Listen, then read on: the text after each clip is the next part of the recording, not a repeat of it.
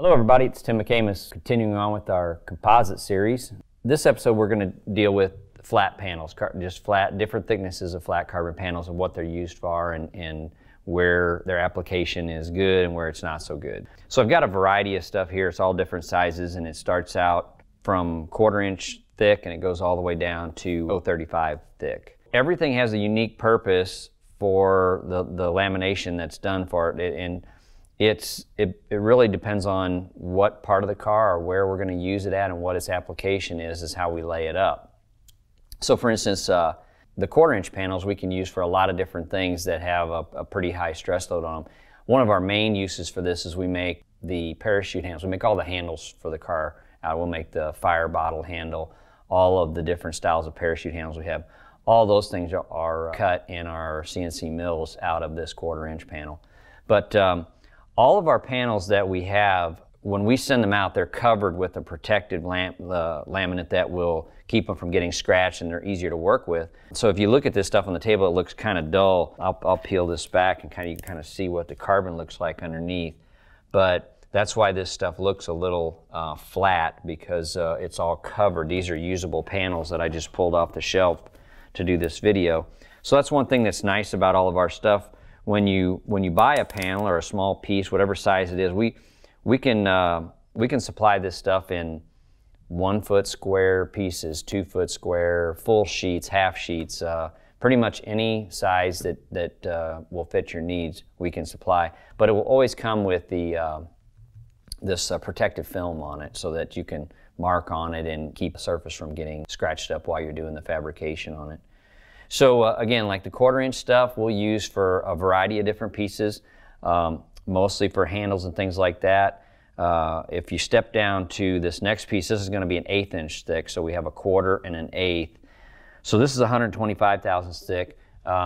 This panel is good for mounting accessories on that are going to have a little weight to them. For instance, if you've got a panel over on the right side of the car that the electronics are mounted to, maybe the MSD's mounted to it, maybe there's some timers, this is a good panel for that. And this is what we're going to be considered one side. It's going to be finished on one side, means that it's going to have the nice carbon finish on one side, and then it'll be raw on the back side.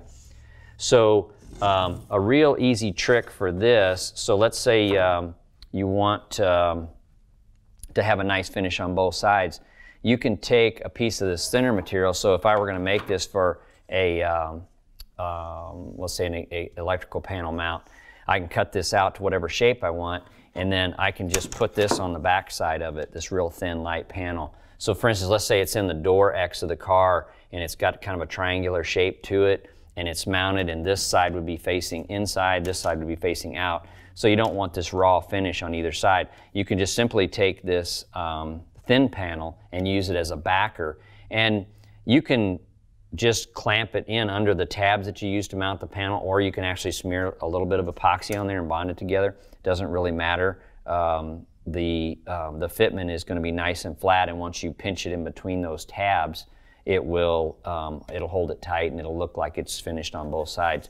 So that's making a panel double finish on both sides is easy for us to do, but it's more time consuming and it's much more expensive to do. So a lot of these panels are going to be have the grade A finish on just one side. So step down from that, this is a piece of 088 or 090, depending on what run it is.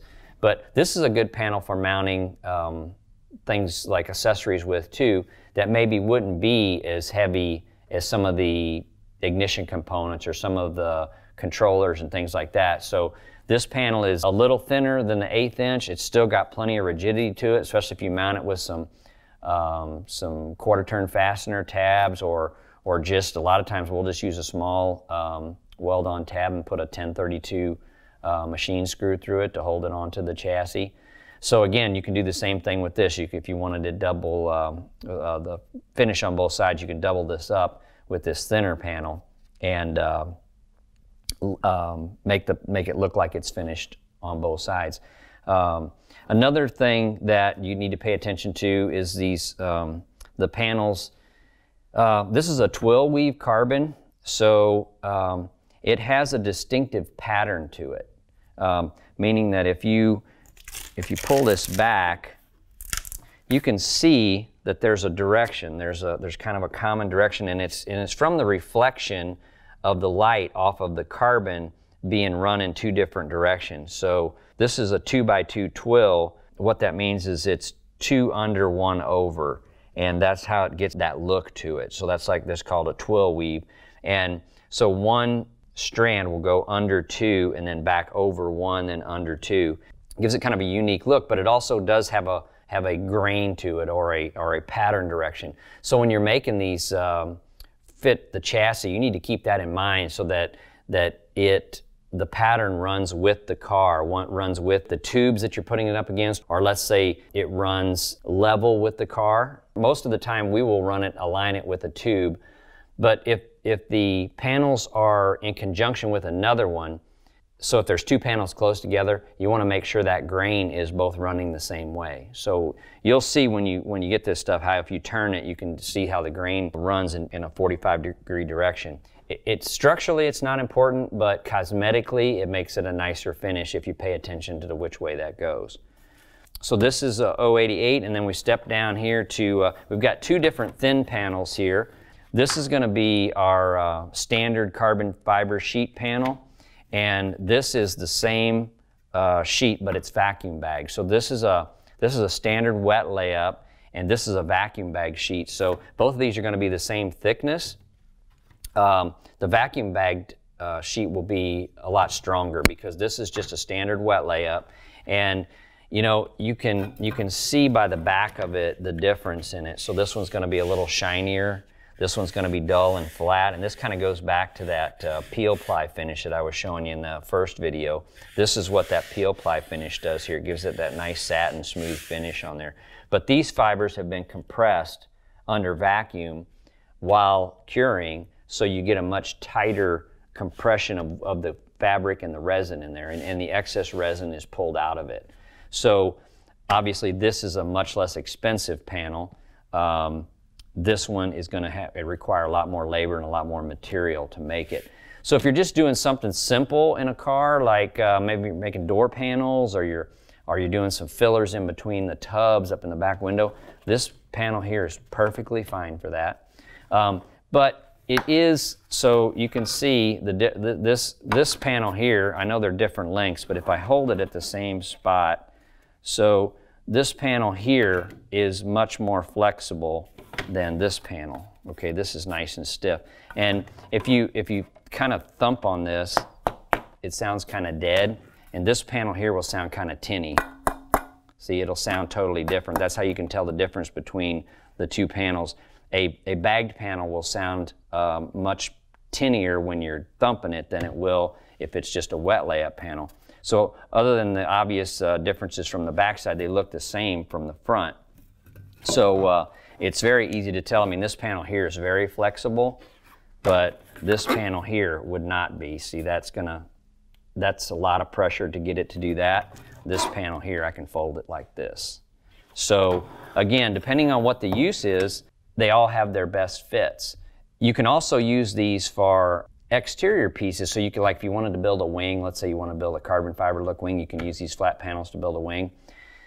The only thing that you have to pay attention is that the finish on this is not UV resistant. Okay, so if it's out in the sunlight for an extended period of time, it's going to start decaying the clear finish on it. So if you do use it for an exterior panel, you're going to need to clear coat that with automotive UV clear, something to give it some protection from the sun. Perfectly fine to use it, but it will, after 3 or 4 months of setting out in the staging lanes, it will eat itself up, start yellowing, and it'll start looking bad. So you do want to protect it. These panels also, you have to use a little common sense when you're using each one, because structurally they have their limits. We've had some guys that have bought some of these panels and they've used them for some exterior panels on mud trucks and snowmobiles, different things like that. That's not what this is for, okay? A panel like this, a thicker panel, would be good for an exterior like that, but this is not going to hold up. It's not going to hold up to that severe environment. So you need to go to something a little thicker.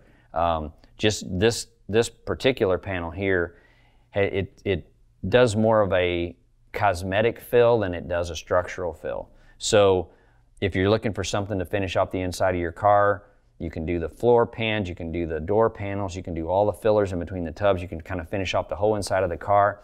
If you pair that with one of our carbon fiber tunnel kits, maybe our carbon seat, I mean, you can really make the inside of the chassis look nice with this stuff. And it's very easy to work with. We're going to discuss some of that in a later video, how to form it, how to drill it, how to cut it, stuff like that. But that's kind of the basics of the flat panels. So obviously, if you ever have any questions, definitely talk to our sales guys. They know all about this stuff. They'll tell you everything you need to know. But just like any part for the chassis or any part for the engine, everything has a specific job that it's good for. These carbon panels are no different. Some places they do excellent for, but if you use something too light or not structurally sound, it's just gonna break on you or deteriorate. So thanks for watching.